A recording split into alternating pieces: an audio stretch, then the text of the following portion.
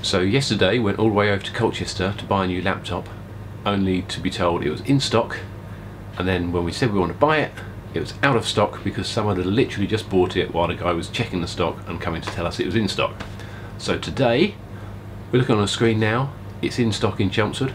So this morning, I'm going to jump into the car, head over to Chelmsford and see if we can grab one.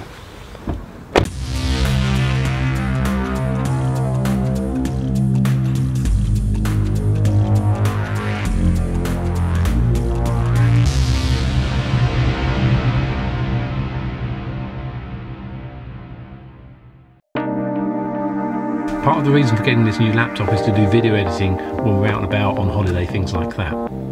So with that in mind, we're getting the Dell Inspiron 13737. Now that's an Intel i7 processor. But not all i7s are made equal, and this is specifically the i7-855U, which is much quicker than some of the other models in the Inspiron range.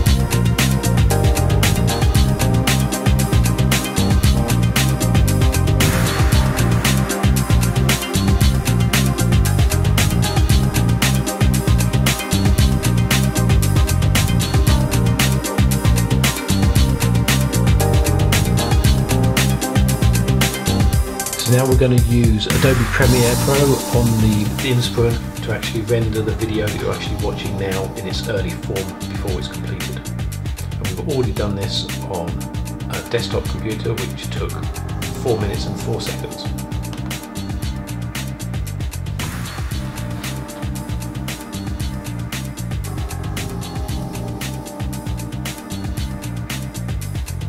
So let's speed this up and get to the answer.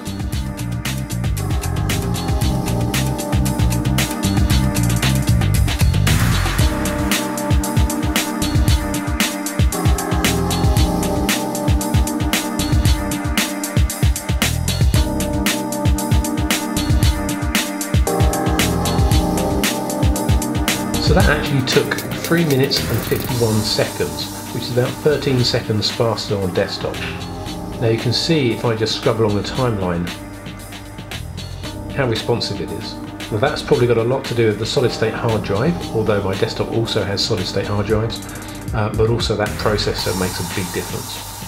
So let's check out some benchmark performances on that processor on this machine.